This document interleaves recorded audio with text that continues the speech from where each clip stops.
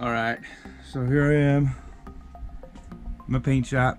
I'm gonna be painting this fender here. We're gonna make this flake, purple flake.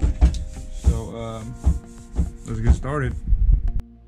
So to get started here, I'm gonna sand this fender down with 220 grit so that I can put on my primer.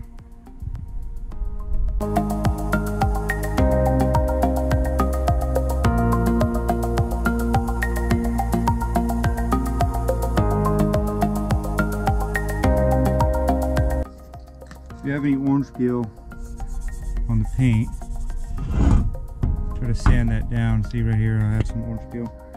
I'm gonna sand that down flat so when I put my primer on, get rid of that orange peel. Or any spots like this, sand that down so you won't see that through the primer.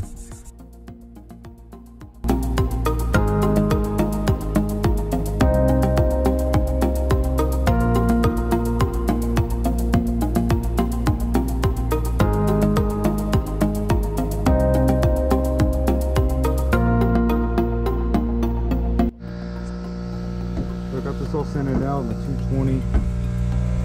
So there's a lot of layers of paint on here. Generally I would take all this paint off down to the bare metal. This is for customers.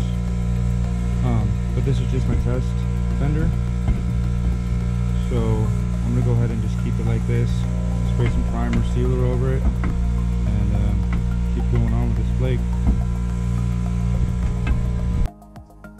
Alright, so I'm gonna go ahead and mix up this primer. I'm using this House of Color black primer. Comes with this hardener, and then I'm gonna reduce it. And here's a scale I usually use to weigh out all my paints. So just mix up some primer. This is a 4-to-1 ratio primer sealer, and then I add a little bit of this just to thin it out. This is the reducer to thin it out. So let's do it.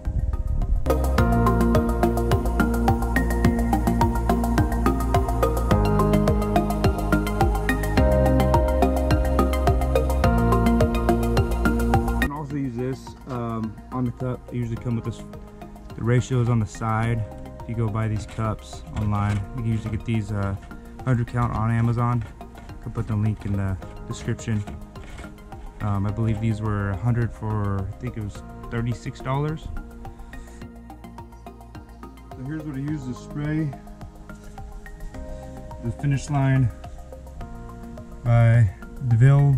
This, I forget how, I don't know how you say that. The FLG4. So I'm used 1.8. I have the 1.3 tip on here. But for primers, I'm going to use the 1.8.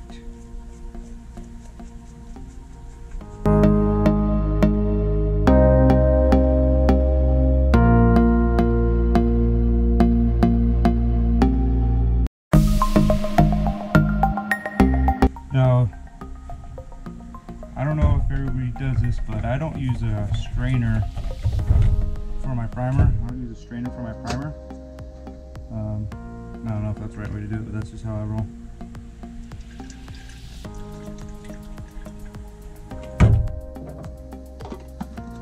So here it is. This is my ventilation system. It's cheesy, but semi gets the job done. And I usually have a heater on, and I have a temperature, like to have it at 70 degrees, but it's winter time, you usually can't get it up to 70. This is like 65. So I just work with what I got. And I'm gonna put this, put the fender, put it on, put something like that down.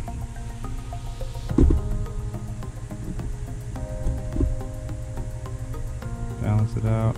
Should be heavy enough to not tip over. Have it on this little turntable spin thing. Got this off Amazon as well. I believe these were $8 a piece. Just a lot easier just to turn your piece as you're painting it. So Get a tack rag. Wipe it down.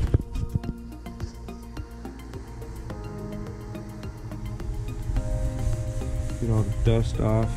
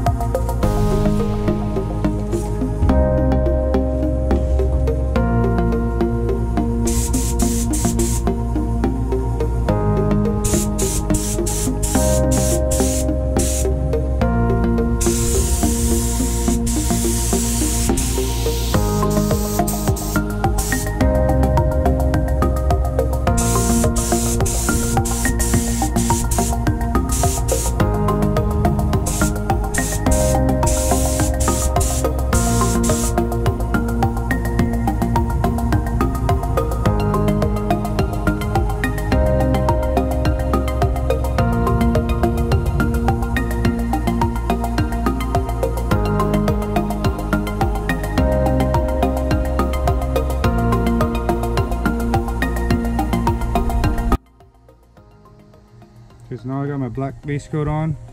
I don't know if you can see. Yeah, you can see on the camera. But so since I sanded down the primer with 220, you could see that the sand marks came through my base coat. So I was just gonna put a clear on this, not do flake. I wouldn't have used the 220. I probably would have used something like 400 wet sand, so that when I put the clear coat on, you don't have to put as much, and you possibly won't see these scratches through the clear coat. But since I'm going to be doing flake, do flake, then clear coat, then sand, probably more clear coat, so there's going to be enough layers to cover all those sand marks. Okay, so here's the flake I'm going to use. It's a Roth flake. It's called Surfite Silver. It's the baby flake. 0.004 in size, so I changed my tip back over to the 1.8 millimeter. This flake should flow through it just fine. What I'm going to use is I'm going to use this my clear coat. I'm going to put the flake in the clear coat, and that should do it.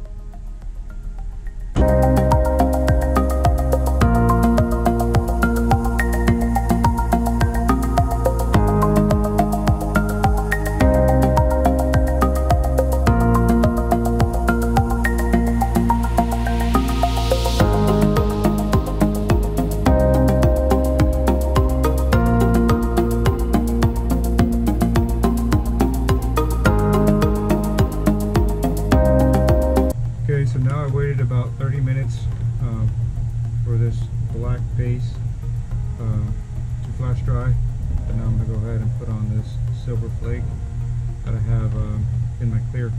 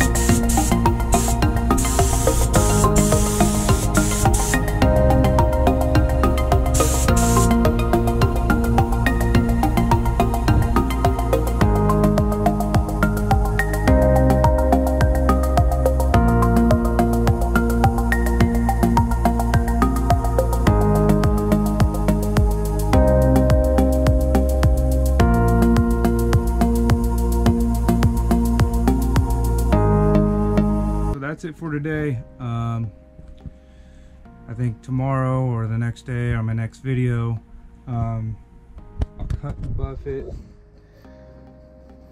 That'll be on my next video. So let me know what you think.